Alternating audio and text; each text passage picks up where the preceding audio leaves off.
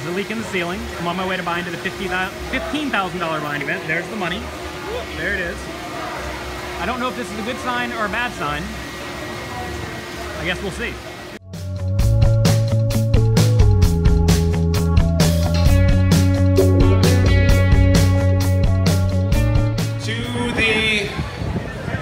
Welcome to the WPT Monster Tournament of Champions. Thank you for all being here tonight. Give yourselves a round of applause just for being here. We're all incredibly proud, all of us at the WPT are. And I think that I can speak for the poker community as a whole to say how we were to see you in that and how deserving you were as an ambassador and someone who has endeared our game around the world. So congratulations. Yes! Mike, before we officially welcome you into the Champions Club, we have a little video to remember your journey to the Champions Club. It's going to be showing my drawouts here. It'll be a great, it was all like your bust out walkouts. Unbelievable. I've always considered myself a player first and commentator second. I became a professional poker player back in 1976. And for 25 years, played poker for a living. The big 101 shooting star. Take a look at his expression. Great double out for Sexton. The Hall of Famer. Down the middle. Oh, come on, Mike! You gotta be luckier.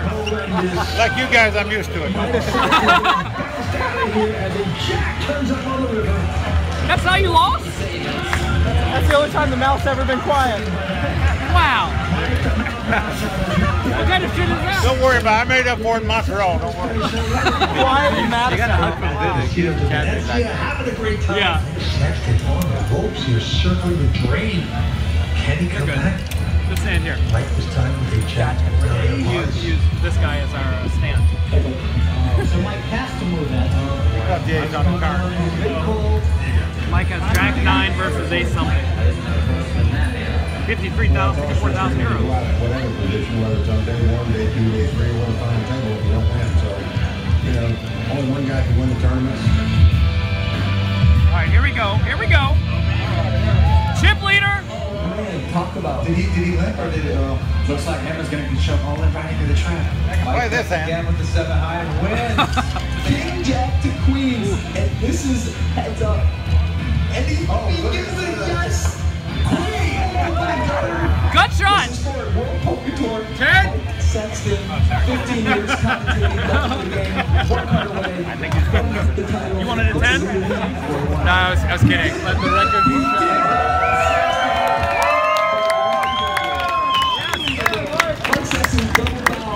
bowing Mr. Sexton. Unbelievable. I can't believe it. There he is.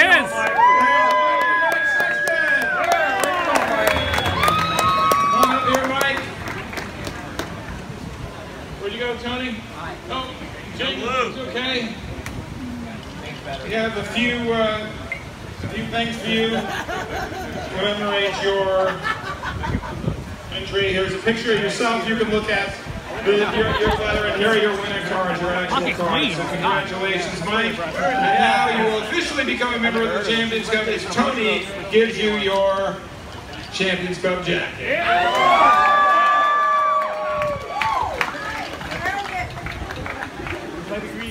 Mike, would you like to say a few words to your colleagues? I would indeed. Thank you very much.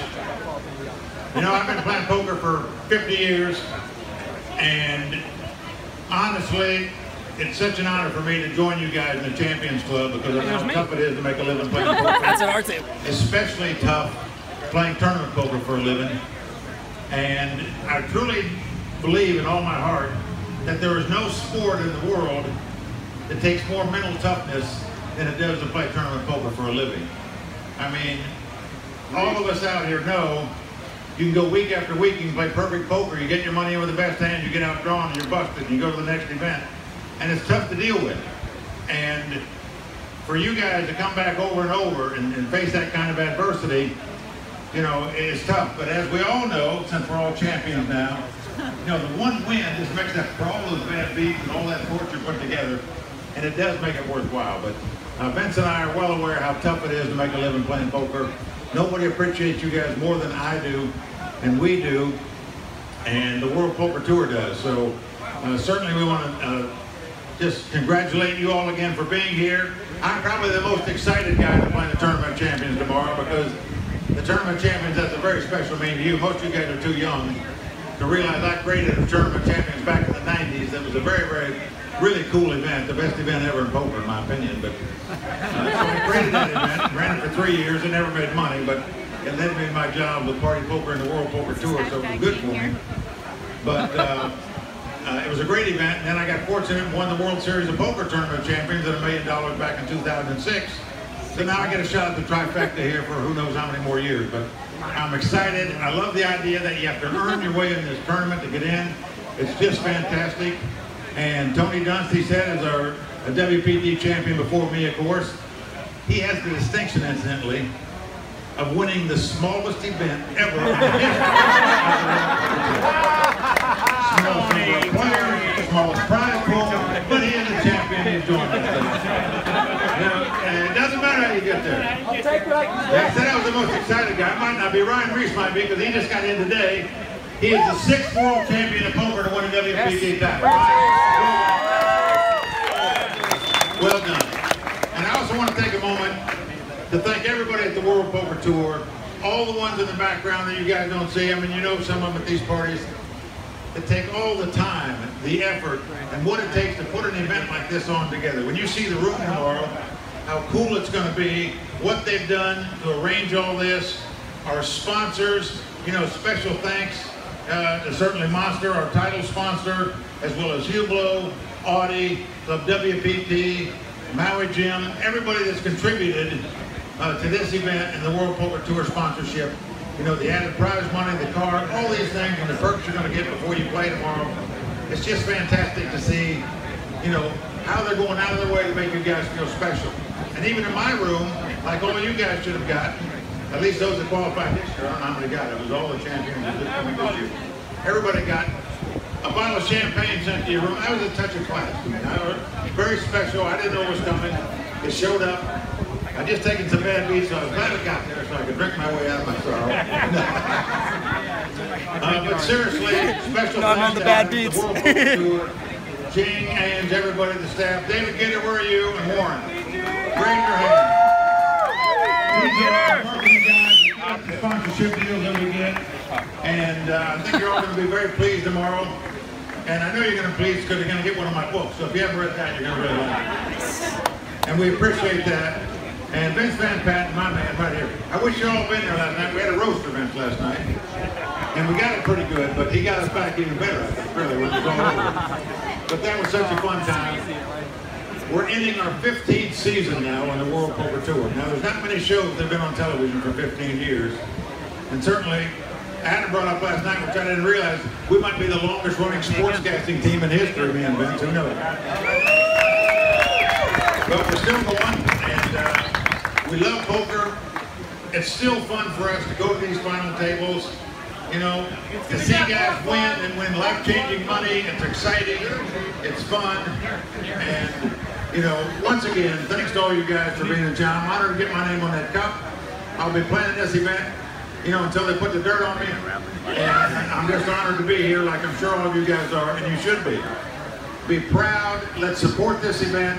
They're trying to do a lot to really elevate the status of WPT champions, and I think they're doing a great job, and I think we need to do our part to support them in this venue. So thank you, Adam, for all you've done. We appreciate it. Thank you, players. I'm thrilled to be here. And you saw a couple beats I took at my previous phone tables. Believe me, I made it up for it all in Montreal. I sucked out on everybody to get down there. I'm not apologizing for it. I'm thrilled to get the trophy, believe me. All right, thank you all. What else we got? We're making a group photo. No worries.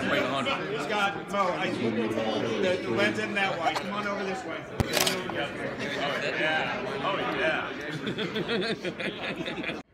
I promise you the eyes of the poker world are on the Hard Rock today. Following this tournament, every poker player in the world, whether amateur or professional, would dream about sitting in your seat and playing in this tournament today. So congratulations again for being here. We appreciate that. Also want to take one moment in the World Poker Tour. Allow me to say thank you to the poker media for being here today to cover this championship, and not only for being here today, for all you do for the poker industry. So thank you for being here. We appreciate it. Now it's time to get this party started. Players, best of luck in your quest to become the champion of champions. Dealers, shovel up and deal. Good luck, everybody.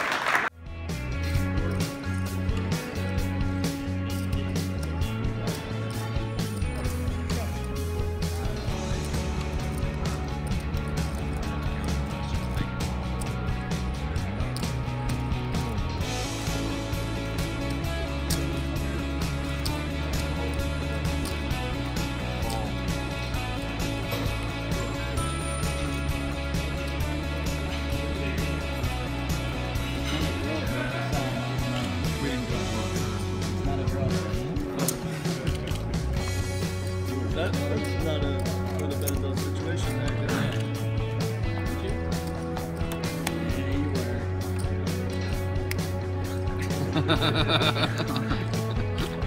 He's pocket seven,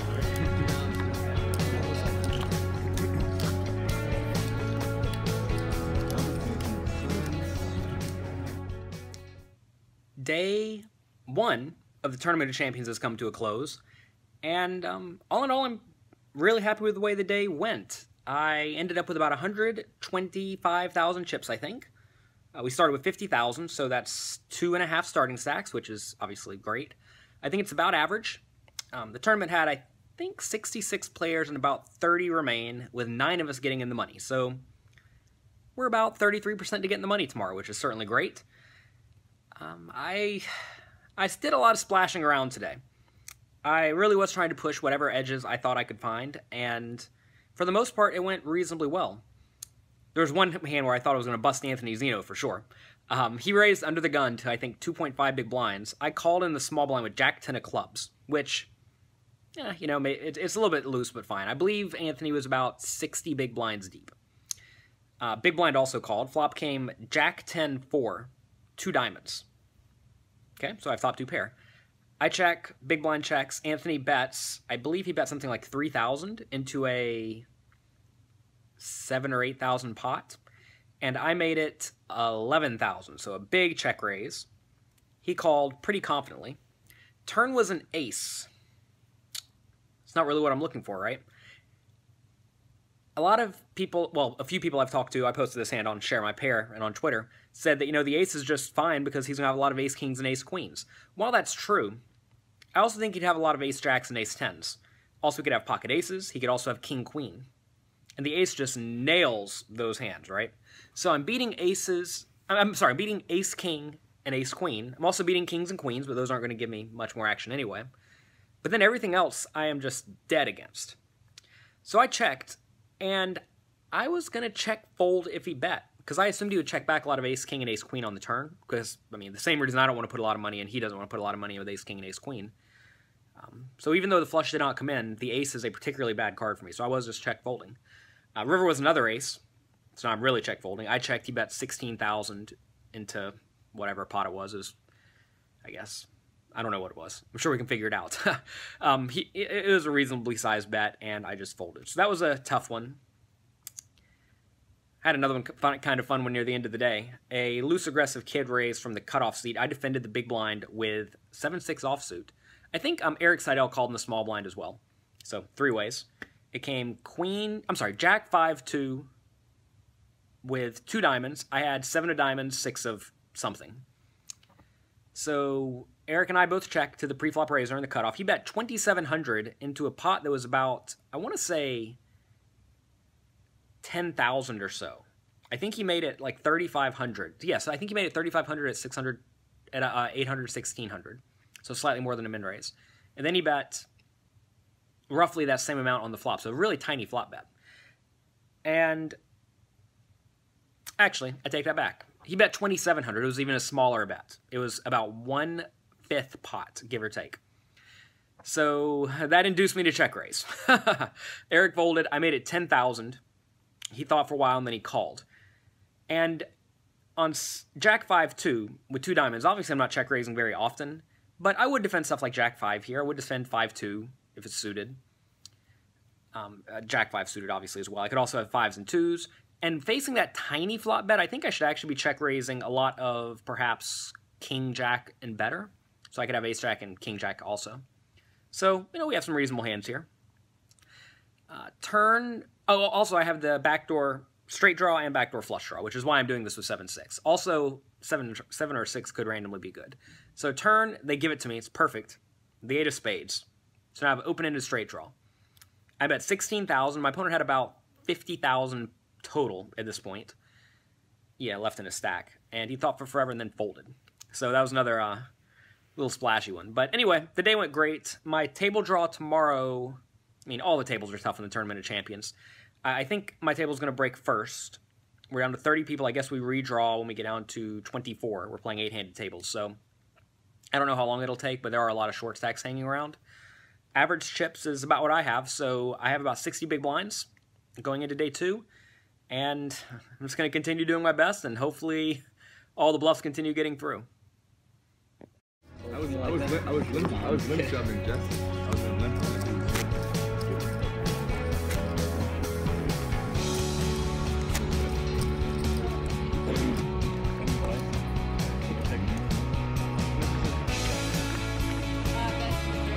Oh no, not you.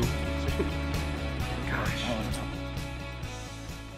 Well, I just busted in 11th place in the Tournament of Champions. All in all, I'm pretty happy with my play. I don't think I did too much, quote-unquote, wrong. My bust-out hand, I think, was very standard. A relatively tight, aggressive guy made it 2.2 big blinds from the cutoff. I called in the big blind with Jack 5 of clubs out of my 23 big blind stack. Flop came Jack 9-5, 2 diamonds. It's pretty good for me. So you'd think. I check, he bets only 1.5 big blinds, and I decided to go all in. Now normally, I would probably raise to a smaller amount, but given we are on the bubble, or at least, 11 people left, when not with 9 getting paid, I think there's a lot of merit in picking up the pot immediately with my range, not necessarily my hand, with my range. And I would like to be able to shove stuff like Queen 10, all of my flush draws. I'd probably shove Ace Jack and better for made hands. And so anyway, if I'm going to shove my draws for a big amount, I would definitely like to shove with my nuts. And Jack 5 is certainly the nuts on Jack 9-5. And my opponent instantly called, which I'm happy enough with. If you tell me the guy's going to call me, I'm going to be fine with that. But he had Jack 9, so... He had to open Jack 9 in kind of a tough spot from the cutoff, which sort of like a quadruple parlay I had to jump through. I had to, first off, he had to open kind of light.